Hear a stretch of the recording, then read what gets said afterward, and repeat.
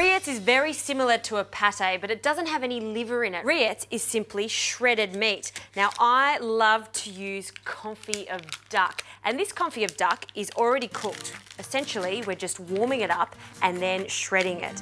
Duck rillettes are so delicious, and what makes it really sticky and pate-like is the duck fat that's going to bind the whole thing together. So I'll place this into a tray. This will now go into the oven, 180 degrees for 15 minutes. Once it's cooked, it'll be cooled and then shredded.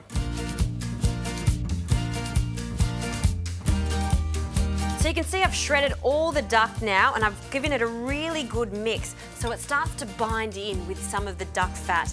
There's a little bit of duck fat in the pan and some caramelised bits. Drizzle that in. That's going to be the binding agent to form this into a pate. Another really good mix, and then we can add some flavours. Some French allspice, Dijon mustard, some fresh parsley, and I love French shallot, so a small handful of that, and a hint of orange zest, because duck and orange, they love each other. Give that a really good mix.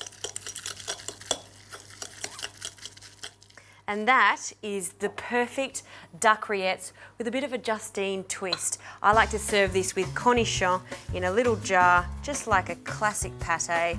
This will last in the fridge for a good week.